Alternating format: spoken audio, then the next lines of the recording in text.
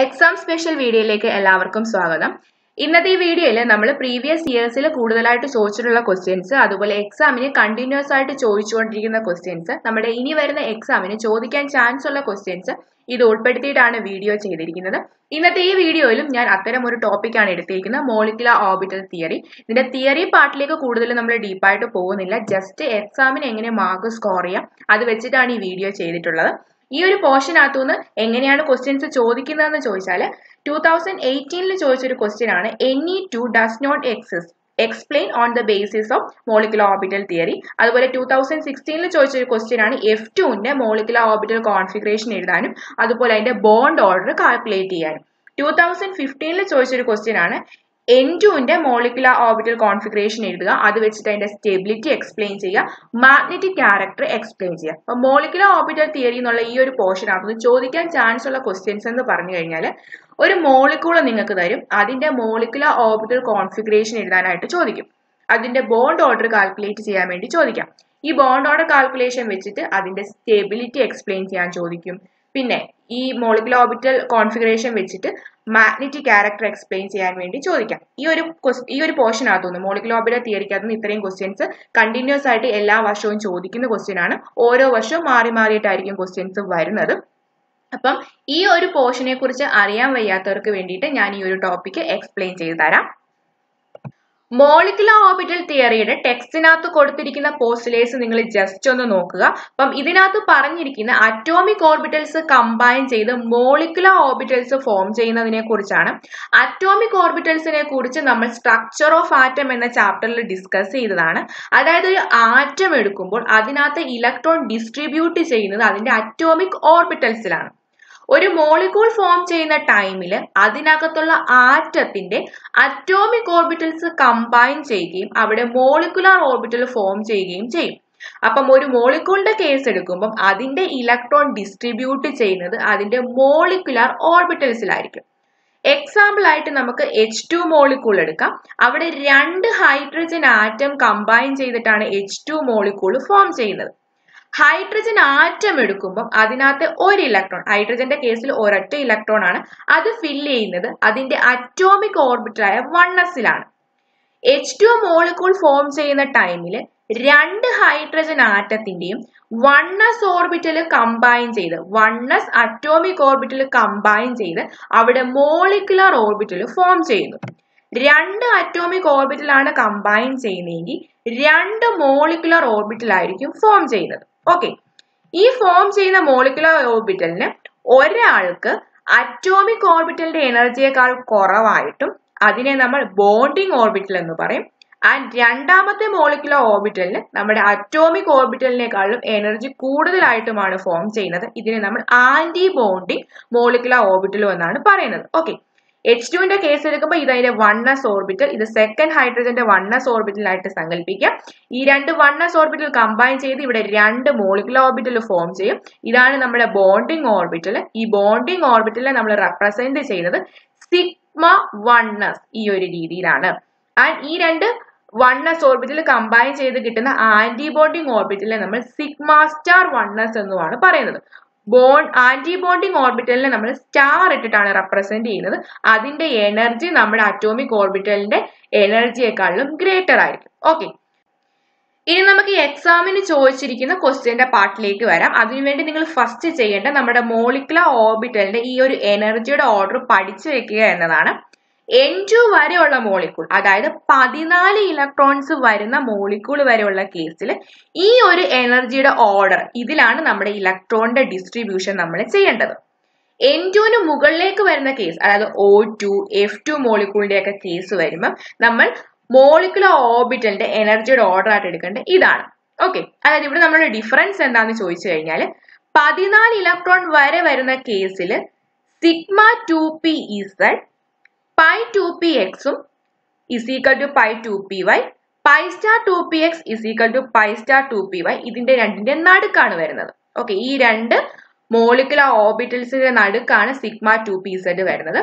14 ഇലക്ട്രോൺസിന് മുകളിലോട്ട് വരുമ്പോഴത്തേക്കിന് sigma 2pz നമ്മുടെ പുറത്തായിട്ടാണ് എഴുതേണ്ടത്. പുറത്തുനിന്ന് ഉദ്ദേശിക്കുന്ന pi 2px is equal to pi 2py, pi star 2px is equal to pi star 2py. ഇതിന്റെ നടുക്കല്ല വരുന്നത്, അതിന്റെ മുന്നിലായിട്ടാണ് എനർജി വരുന്നത്. ഓക്കെ, അപ്പം ഇത് ഓർത്തിരിക്കാൻ വേണ്ടി ഞങ്ങളൊക്കെ പഠിക്കുന്ന ടൈമിൽ ട്രിക്കായിട്ട് പറഞ്ഞിരിക്കുന്ന ഒരു കാര്യം എന്ന് വെച്ച് കഴിഞ്ഞാൽ 14 വയസ്സ് വരെ കുട്ടികൾ അച്ഛന്റെ അമ്മയുടെ നടുക്ക കിടക്കുന്നത്. അത് കഴിഞ്ഞ് അവർ വേറെ സെപ്പറേറ്റ് റൂമിലേക്ക് പോകും. അതുപോലെ തന്നെ ഇവിടെ ഈ സിഗ്മ 2pz എന്ന് പറഞ്ഞ ഒരു കുട്ടിയാണെന്ന് സങ്കല്പിക്കുക. ഇത് അതിന്റെ അച്ഛനും അമ്മയാണ്. അതിന്റെ രണ്ടിന്റെ നടുക്ക് വരും 14 ഇലക്ട്രോൺ വരെ വരുന്ന കേസിൽ. അതിന് മുകളിലേക്ക് പോകുമ്പോഴത്തേക്കിന് ഇത് ഫസ്റ്റ് പൊസിഷനിൽ പ്ലേസ് ചെയ്യിക്കുക. ഓക്കെ, ജസ്റ്റ് ഒരു ട്രിക്ക് പോലെ ഓർത്തിരിക്കാൻ വേണ്ടി, കാരണം കൺഫ്യൂഷൻ അടിക്കാതിരിക്കാൻ വേണ്ടി പറഞ്ഞതാണ്. അപ്പൊ ഫസ്റ്റ് ചെയ്യേണ്ടത് ഈ ഒരു ഓർഡർ പഠിച്ചു വയ്ക്കുക. Sigma 1s, sigma star 1s, sigma 2s, sigma star 2s, sigma 2pz, pi 2px is equal to pi 2py, pi star 2px is equal to pi star 2py, sigma star 2pz. ഈ ഒരു order പഠിച്ചു വയ്ക്കുക. Just ഈ കാര്യം ഒന്ന് മൈൻഡിൽ വെക്കുക. രണ്ടും കൂടി ഇങ്ങനെ പഠിച്ച് കൺഫ്യൂഷൻ ആക്കരുത്. N2 വരെ സിഗ്മ 2pz ഇതിന്റെ രണ്ടിന്റെ നടുക്കാണെന്ന് മാത്രം ഓർത്ത് വയ്ക്കുക. ഓക്കെ, പിന്നെ ഇതിനകത്ത് എല്ലാ മോളിക്കുലർ ഓർബിറ്റൽസിനകത്തും 2 ഇലക്ട്രോൺ വെച്ചിട്ടാണ് ഫില്ല് ചെയ്ത് വരുന്നത്. അതായത് 2 ഇലക്ട്രോൺ മാത്രമാണ് ഒരു മോളിക്യൂൾ ഉണ്ടെങ്കിൽ നമ്മൾ സിഗ്മ 1s അത് പ്ലേസ് ചെയ്യുന്നത്. 4 ഇലക്ട്രോൺ ആണെങ്കിൽ sigma 1s2, sigma star 1s2 ഈ ഒരു രീതിയിലാണ് വരുന്നത്. ഓക്കെ, ഇനി ഇവിടുത്തെ കേസ് എടുക്കുമ്പോൾ പൈ 2pxനും പൈ 2pyക്കും സെയിം എനർജിയാണ്. അതുകൊണ്ട് 2 ഇലക്ട്രോൺ ആണ് ഇതിന്റെ കേസിലേക്ക് വരുന്നതെങ്കിൽ ഇവിടെ പൈ 2px2 പൈ 2py0 എന്നല്ല എഴുതുന്നത്, pi 2px1 pi 2py1. Okay, അപ്പം ഈ ഒരു ഓർബിറ്റൽസ് രണ്ടിനും മോളിക്കുലർ ഓർബിറ്റൽസിന് രണ്ടും സെയിം എനർജി ആയതുകൊണ്ട് തന്നെ ഈ 2 ഓർബിറ്റലിലും ഈക്വൽ ആയിട്ട് വേണം ഇലക്ട്രോണിനെ ഡിസ്ട്രിബ്യൂട്ട് ചെയ്യാൻ. ഇപ്പൊ 3 ഇലക്ട്രോൺ ആണ് ഇങ്ങോട്ട് വരുന്നതെന്നുണ്ടെങ്കിൽ പൈ 2px2 പൈ 2py1 ഇങ്ങനെ എഴുതാം. പക്ഷെ 2 ഇലക്ട്രോൺ ആണ് വരുന്നതെങ്കിൽ ഓരോ ഓർബിറ്റലിലും ഓരോ ഇലക്ട്രോൺ വെച്ചിട്ടാണ് കൊടുക്കേണ്ടത്. നമ്മൾ എക്സാമ്പിൾ നോക്കുമ്പോൾ കൂടുതൽ ഡീറ്റെയിൽ ആയിട്ട് നിങ്ങൾക്ക് മനസ്സിലാവും. അപ്പൊ ഫസ്റ്റ് ചെയ്യേണ്ടത് ഈ ഒരു ഓർഡർ നിങ്ങൾ കാണാതെ പഠിച്ചു വെക്കുക എന്നാണ് ഫസ്റ്റ് കണ്ടീഷൻ, ഫസ്റ്റ് കേസ്. ഇനി ശ്രദ്ധിക്കേണ്ട മറ്റൊരു കാര്യം, ഇവിടെ ബോണ്ട് ഓർഡർ കാൽക്കുലേഷന്റെ ക്വസ്റ്റ്യൻ ചോദിക്കും. ബോണ്ട് ഓർഡർ കാൽക്കുലേറ്റ് ചെയ്യാനുള്ള equation half into NB minus NA ആണ്. ഇവിടെ NB എന്ന് പറഞ്ഞു കഴിഞ്ഞാൽ ബോണ്ടിങ് മോളിക്കുലർ ഓർബിറ്റിലുള്ള ഇലക്ട്രോണിന്റെ നമ്പർ ആണ്. NA എന്ന് പറഞ്ഞു കഴിഞ്ഞാൽ ആന്റി ബോണ്ടിങ് മോളിക്കുലർ ഓർബിറ്റിലുള്ള ഇലക്ട്രോണിന്റെ നമ്പർ ആണ്. ഈ ബോണ്ടിങ് മോളിക്കുലർ ഓർബിറ്റൽ എന്ന് പറഞ്ഞു കഴിഞ്ഞാൽ സ്റ്റാർ ഇല്ലാതെ വരുന്ന മോളിക്കുലർ ഓർബിറ്റൽസ് ആണ്. Okay, anti bonding molecular orbital എന്ന് പറയുമ്പോൾ നിങ്ങൾക്ക് അറിയാം സ്റ്റാർ ഉള്ള മോളിക്കുലർ ഓർബിറ്റൽസിന്റെ കേസാണ്. അപ്പം ബോണ്ടിങ് മോളിക്കുലർ ഓർബിറ്റലിൽ ഇലക്ട്രോണിന്റെ എണ്ണം കൗണ്ട് ചെയ്യാൻ, അതാണ് NB. ആൻഡ് NA എന്ന് പറഞ്ഞു കഴിഞ്ഞാൽ സ്റ്റാർ ഉള്ള മോളിക്കുലർ ഓർബിറ്റൽ ഇലക്ട്രോണിന്റെ നമ്പർ ആണ്. ഓക്കെ, ഇപ്പൊ ബോണ്ട് ഓർഡർ കാൽക്കുലേറ്റ് ചെയ്യാൻ പറഞ്ഞാൽ half into NB minus NA ഈ ഒരു ഇക്വേഷൻ വെച്ച് നമുക്ക് ചെയ്യാവുന്നതാണ്. പിന്നെ ഇതിനകത്തുനിന്ന് അതിന്റെ സ്റ്റെബിലിറ്റിയുടെ കാര്യങ്ങൾ പറയുന്നത് എങ്ങനെയാണെന്ന് ചോദിച്ചു കഴിഞ്ഞാൽ നമ്മുടെ ബോണ്ട് ഓർഡർ പോസിറ്റീവ് വാല്യൂ ആയിട്ടാണ് വരുന്നതെങ്കിൽ അതൊരു സ്റ്റേബിൾ മോളിക്യൂൾ ആയിരിക്കും. ഓക്കെ, ബോണ്ട് ഓർഡർ നെഗറ്റീവ് അല്ലെങ്കിൽ 0 ആണ് വരുന്നതെങ്കിൽ ആ മോളിക്യൂൾ അൺസ്റ്റേബിൾ ആയിരിക്കും. ഈ ഒരു കേസ് ഓർത്ത് വയ്ക്കുക. അതുപോലെ ബോണ്ട് ഓർഡറിന്റെ വാല്യൂ 1 ആണ് വരുന്നതെങ്കിൽ അവിടെ സിംഗിൾ ബോണ്ട് ആയിരിക്കും.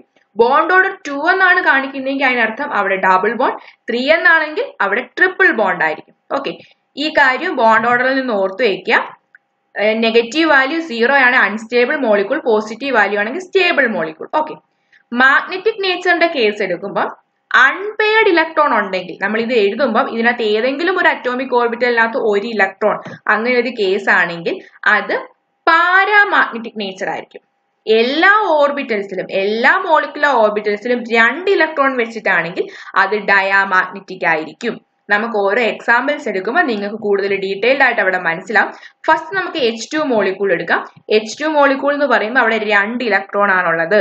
അതുകൊണ്ട് അതിന്റെ മോളിക്കുലർ ഓർബിറ്റൽ കോൺഫിഗറേഷൻ വരുന്ന സിഗ്മ 1s2 ഈ ഒരു രീതിയിലാണ്. ബോണ്ട് ഓർഡർ കാൽക്കുലേറ്റ് ചെയ്യാം. Half into NB minus NA ആണ്. ഇവിടെ ബോണ്ടിങ് ഓർബിറ്റൽ മാത്രമേ ഉള്ളൂ, അതുകൊണ്ട് 2. ഇതിനകത്തുള്ള ഇലക്ട്രോൺ ആണ് 2 ആൻഡ് NA ഇല്ല, അതുകൊണ്ട് 0. 2 മൈനസ് 0/2 നമുക്ക് 1 എന്ന് കിട്ടും. അപ്പം ഇതിനകത്തുനിന്ന് എന്തൊക്കെ കാര്യങ്ങൾ നമുക്ക് മനസ്സിലാക്കാം? ഇതൊരു സ്റ്റേബിൾ മോളിക്യൂൾ ആണ്, പെയർഡ് ആയിട്ടാണ് ഇലക്ട്രോൺ നിൽക്കുന്നത്, അതുകൊണ്ട് ഇത് ഡയാമാഗ്നറ്റിക് ക്യാരക്ടർ ആണ്. ബോണ്ട് ഓർഡർ 1 ആണ് വന്നിരിക്കുന്നത്. അതുകൊണ്ട് ഇവിടുത്തെ ബോണ്ട് വന്നിരിക്കുന്ന സിംഗിൾ ബോണ്ട് ആണ്. ഓക്കെ, നമുക്ക് മറ്റൊരു കേസ് എടുക്കാം. He2 molecule. നമുക്കറിയാം ഇതൊരു അൺസ്റ്റേബിൾ മോളിക്യൂൾ ആണ്. നമുക്ക് ഇത് വെച്ചിട്ട് എക്സ്പ്ലെയിൻ ചെയ്യാം. ഇതിനകത്ത് 4 ഇലക്ട്രോൺസ് ആണുള്ളത്. therefore sigma 1s2 sigma star 1s2 ആ ഓർഡർ നിങ്ങൾ പഠിച്ചേക്കുക. അതനുസരിച്ച് 2 ഇലക്ട്രോൺസ് വെച്ച് ഫില്ല് ചെയ്ത് പോവുക.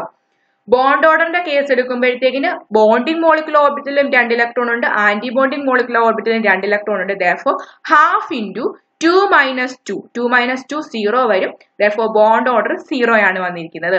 അതായത് 0 അല്ലെങ്കിൽ നെഗറ്റീവ് വാല്യൂ വന്നിരിക്കുകയാണ് ബോണ്ട് ഓർഡർ എങ്കിൽ ആ മോളിക്യൂൾ അൺസ്റ്റേബിൾ ആയിരിക്കും. ഓക്കെ, അപ്പൊ ഇതിന്റെ കേസ് എടുക്കുമ്പോൾ നമുക്ക് പറയാം ഇത് അൺസ്റ്റേബിൾ ആയിട്ടുള്ള മോളിക്യൂൾ ആണ് എന്ന് വെച്ചാൽ ഇവിടെ 0 വന്നുകൊണ്ട് തന്നെ ഇതിനിടയ്ക്ക് ബോണ്ട് ഇല്ല എന്നാണ് ഉദ്ദേശിക്കുന്നത്. ഓക്കെ, നമുക്കിനി നെക്സ്റ്റ് കാർബൺ മോളിക്യൂളിന്റെ എക്സാമ്പിൾ എടുക്കാം. അതായത് C2 മോളിക്യൂൾ. ഇതിനകത്ത് 12 ഇലക്ട്രോൺസ് ആണുള്ളത്. അപ്പം ഇവിടെ നമുക്കറിയാം 14 ഇലക്ട്രോണിൽ കുറവാണെങ്കിൽ നമ്മൾ ഈ ഒരു ഓർഡറിലാണ് നമ്മൾ ഇലക്ട്രോൺ ഡിസ്ട്രിബ്യൂട്ട് ചെയ്യേണ്ടത്. അതായത് sigma 2p(z) pi 2px is equal to pi 2py യുടെയും pi star 2px is equal to pi star 2py യുടെയും നടുക്കാണ് വരുന്നത്. ഓക്കെ, അപ്പൊ നമുക്ക് 12 ഇലക്ട്രോൺസ് ഇതിനകത്ത് ഡിസ്ട്രിബ്യൂട്ട് ചെയ്യാം. അപ്പൊ നമുക്ക് sigma 1s2 sigma star 1s2 sigma 2s2 sigma star 2s2 pi 2px2 is equal to pi 2py2 ഈ ഒരു രീതിയിലായിരിക്കും ഇതിന്റെ മോളിക്കുലർ ഓർബിറ്റൽ കോൺഫിഗറേഷൻ വരുന്നത്. അപ്പം ഇതിനകത്ത് എല്ലാ ഓർബിറ്റലിലെയും ഇലക്ട്രോൺസ് പെയർഡ് ആയിട്ടാണ് നിൽക്കുന്നത്. അതുകൊണ്ട് ഇത് ഡയാമാഗ്നറ്റിക് ക്യാരക്ടർ ആയിരിക്കും. ഇനി ഇതിന്റെ ബോണ്ട് ഓർഡർ നമുക്ക് കാൽക്കുലേറ്റ് ചെയ്യാം. ബോണ്ട് ഓർഡർ കാൽക്കുലേറ്റ് ചെയ്യാൻ വേണ്ടി NAയും NBയും കാൽക്കുലേറ്റ് ചെയ്യേണ്ടതുണ്ട്. NB എന്ന് പറഞ്ഞു കഴിഞ്ഞാൽ ബോണ്ടിങ് ഓർബിറ്റലിലെ ഇലക്ട്രോണിന്റെ നമ്പർ ആണ്. അതായത് സ്റ്റാർ ഇല്ലാത്ത മോളിക്കുലർ ഓർബിറ്റലിലെ ഇലക്ട്രോണിന്റെ നമ്പർ. അതായത് നമുക്ക് ഇവിടെ നിന്ന് കണ്ടുപിടിക്കാം 2 4 6 8. ഓക്കെ, NB എന്ന് പറയുന്നത് 8 വരും. ആൻഡ് NA എന്ന് പറയുന്ന സ്റ്റാർ ഉള്ള മോളിക്കുലർ ഓർബിറ്റൽ ഇലക്ട്രോണിന്റെ നമ്പർ ആണ്. അത് 2 4. ഓക്കെ, therefore ഇവിടുത്തെ ബോണ്ട് ഓർഡർ വരുന്നത് ഹാഫ് ഇൻറ്റു 8 - 4 എന്ന് വരും, 2 എന്ന് വരും. ഓക്കെ, അപ്പം ഇത് ഡയാമാഗ്നറ്റിക് ആണെന്ന് പറഞ്ഞു. ഈ C2 മോളിക്യൂളിനകത്ത് ഡബിൾ ബോണ്ട് വരുന്ന കേസ് നമ്മൾ ഇതിന്റെ വേപ്പർ ഫേസിൽ ഡിറ്റക്ട് ചെയ്തിട്ടുള്ളതാണ്. ഓക്കെ, അപ്പൊ നെക്സ്റ്റ് നമുക്ക് മറ്റൊരു എക്സാമ്പിളിലേക്ക് പോവാം. Oxygen molecule. ഓക്സിജൻ മോളിക്യൂളിന്റെ കേസ് എടുക്കുമ്പോൾ അവിടെ 16 ഇലക്ട്രോൺസ് ആണ് വരുന്നത്. അപ്പൊ 14 ഇലക്ട്രോൺസിന് മുകളിലേക്കാണ് വരുന്നതെങ്കിൽ നമ്മൾ പറഞ്ഞ ആ ഒരു എനർജിയുടെ ഓർഡറിൽ വേണം ഇത് എഴുതാൻ. ഓക്കെ, അതായത് നമ്മുടെ sigma 2p(z) pi 2px is equal to pi 2py യുടെയും pi star 2px is equal to pi star 2py യുടെ നടുക്കല്ല വരുന്നത്, പുറത്തായിരിക്കും വരുന്നത്. ഓക്കെ, അപ്പൊ 16 ഇലക്ട്രോൺ നമുക്ക് ഇവിടെ ഡിസ്ട്രിബ്യൂട്ട് ചെയ്യുമ്പോൾ sigma 1s2 sigma star 1s2 sigma 2s2 sigma star 2s2 sigma 2p(z2) pi 2px2 pi 2py2. ഇനി 2 ഇലക്ട്രോണും കൂടിയാണുള്ളത്. അത് നമുക്ക് നെക്സ്റ്റ് മോളിക്കുലർ ഓർബിറ്റലിൽ രണ്ടിനും സെയിം എനർജി ആയതുകൊണ്ട് ഓരോ ഇലക്ട്രോൺസ് വെച്ച് കൊടുക്കണം. അതായത് pi 2px1 pi 2py1 ഈ ഒരു രീതിയിലാണ് ഇതിന്റെ മോളിക്കുലർ ഓർബിറ്റൽ കോൺഫിഗറേഷൻ വരുന്നത്. ഇവിടെ അൺപെയർഡ് ഇലക്ട്രോൺസ് ഉള്ളത് കൊണ്ട് തന്നെ ഇത് പാരാമാഗ്നറ്റിക് നേച്ചർ ആയിരിക്കും കാണിക്കുന്നത്. അതുപോലെ ഇതിന്റെ ബോണ്ട് ഓർഡർ കാൽക്കുലേറ്റ് ചെയ്യുമ്പോൾ NB വരുന്നത് 2 4 6 8 10 10 NBയും അതുപോലെ NA കാൽക്കുലേറ്റ് ചെയ്യുമ്പോൾ സ്റ്റാർ ഉള്ള മോളിക്കുലർ ഓർബിറ്റൽ ഇലക്ട്രോണിന്റെ നമ്പർ കൗണ്ട് ചെയ്യുക 2 4 5 6 6 ഇലക്ട്രോൺ ആണ് വരുന്നത്. therefore ബോണ്ട് ഓർഡർ വരുന്ന ഹാഫ് ഇൻറ്റു 10 - 6 2 എന്ന് വരും. ഓക്കെ, അപ്പം O2 എന്ന് പറയുന്നത് ഇവിടെ ഒരു നമ്മുടെ ബോണ്ട് ഓർഡറിന് വാല്യൂ കിട്ടിയതുകൊണ്ട്, പോസിറ്റീവ് വാല്യൂ കിട്ടിയതുകൊണ്ട് O2 എന്ന് പറഞ്ഞൊരു സ്റ്റേബിൾ മോളിക്യൂൾ ആയിരിക്കും. ബോണ്ട് ഓർഡർ 2 വന്നതുകൊണ്ട് ഇവിടുത്തെ ബോണ്ട് വരുന്ന ഡബിൾ ബോണ്ട് ആയിരിക്കും. ഇവിടെ അൺപെയർഡ് ഇലക്ട്രോൺസ് ഉള്ളത് കൊണ്ട് തന്നെ ഇത് പാരാമാഗ്നറ്റിക് ക്യാരക്ടർ ആയിരിക്കും കാണിക്കുന്നത്. ഓക്കെ, അപ്പം ഇതുപോലെ ഏത് എക്സാമ്പിൾ ചോദിച്ചാലും നിങ്ങൾക്ക് ചെയ്യാവുന്നതാണ്. അപ്പം Ne2യുടെ കേസും F2ന്റെ കേസും ഒക്കെ പ്രീവിയസ് ഇയറിൽ ചോദിച്ചിട്ടുണ്ട്. അപ്പം ഈ ഒരു പോർഷൻ നിങ്ങൾക്ക് എക്സാമിന് പ്രതീക്ഷിക്കാവുന്ന ഒരു ക്വസ്റ്റ്യൻ ആണ്. അതിന്റെ പോസ്റ്റുലേറ്റ്സും കൂടി ജസ്റ്റ് ഒന്ന് നോക്കുക. ഇത്രയും കാര്യങ്ങൾ മനസ്സിലാക്കി വയ്ക്കാം. ഈ ഒരു വീഡിയോക്കകത്ത് എന്തെങ്കിലും ഡൗട്ട് ഉണ്ടെങ്കിൽ അത് താഴെ കമന്റ് ആയിട്ട് ചോദിക്കാവുന്നതാണ്. Thank you.